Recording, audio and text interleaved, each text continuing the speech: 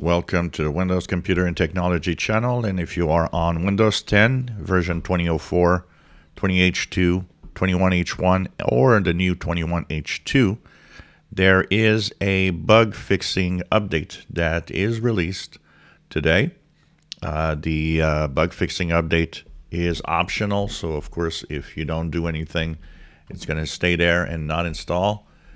Simply head on to your Windows updates and check it out if you have problems. If you don't have any issues, you can just leave it alone and forget it.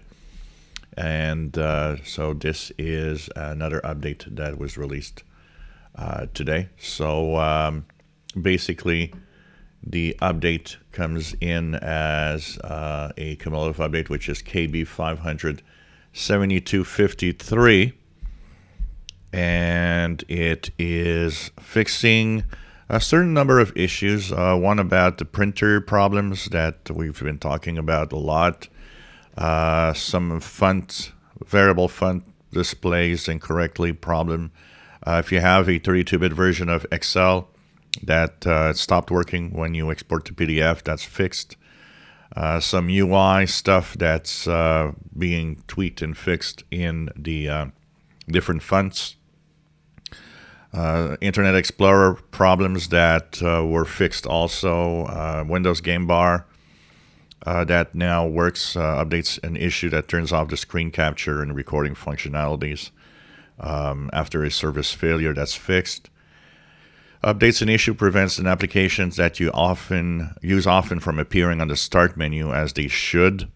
And that's pretty much it. Not a lot of things to fix in here for Windows 10. But if you've had some issues, you might try to install it. If you have nothing, like I said, if it ain't broke, don't fix it. Just leave it alone. So this is, of course, the week for the bug fixing updates in Windows. So Windows 11 had one, and Windows 10 has got one also. If you look at your Windows version, you should be at 19. So depending on the version you have, 19041, 19042, 19043, 19044.1387. Now I see that on the blog posts at many places it said .1382, so I'm not sure why I'm at 87. Maybe it's a blog post problem, but anyways, if you're on 1382, it seems that it could be okay also. But I'm on .1387 here with this update. So that fixes various things. Of course, it installed quite quickly. It's a small cumulative update for Windows 10. And this is, of course, if you don't install it, it'll be installed automatically with the next patch Tuesday. That is December 14th, by the way. So that's pretty much what it is. And like I said, it doesn't fix a lot of things.